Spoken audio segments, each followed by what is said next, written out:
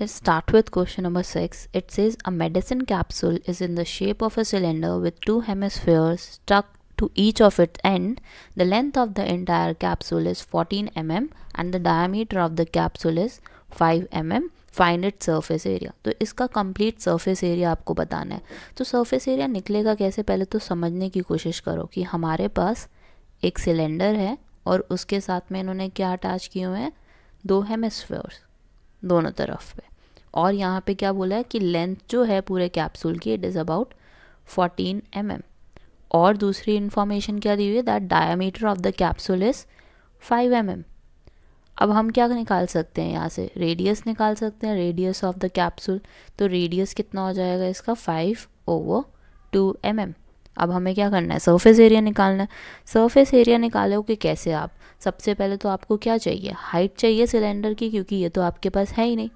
तो यहाँ से अगर हम ध्यान से देखें तो ये वाला पार्ट भी हमारा रेडियस ही होगा, और अगर राइट साइड लेफ़्ट साइड से देखोगे तो ये भी रेडियस होगा. इसका मतलब अगर आपको हाइट निकालनी है ना सिलेंडर की, तो उसमें से 2 बार रेडियस को माइनस कर दो. Height of cylinder will be 14 minus 5/2 minus 5/2. So you will get the answer as 9 mm. तो सिलेंडर की जो हाइट है वो आ गई आपके पास 9 mm. अब हमें क्या निकालना है यहाँ पे, surface area of the capsule.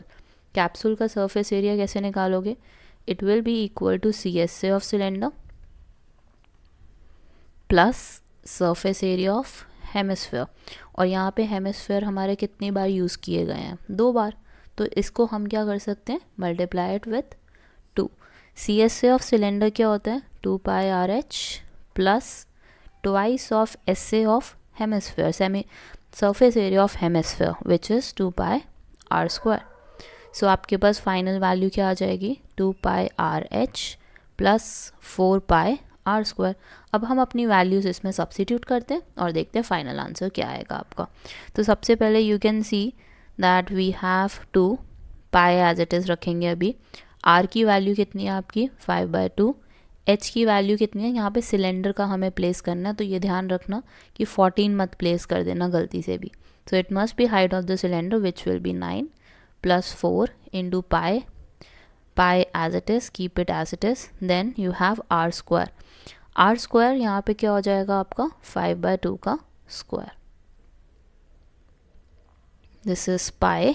और अब हम इसको रिड्यूस कर सकते हैं so that we can get the final answer. सो 2 से 2 कैंसिल हो जाएगा आपका, आपके पास कितना बचा, 45 पाई. नेक्स्ट को अगर आप सॉल्व करोगे तो ये 2 का स्क्वायर और ये 4 कैंसिल हो जाएगा, आपके पास क्या बचेगा, 5 का square which is 25 pi.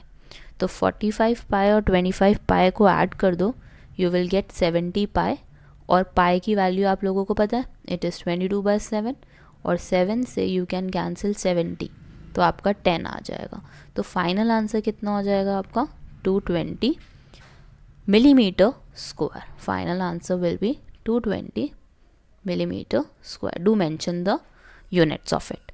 And yes, this is the answer for question number 6. Now moving to question number 7.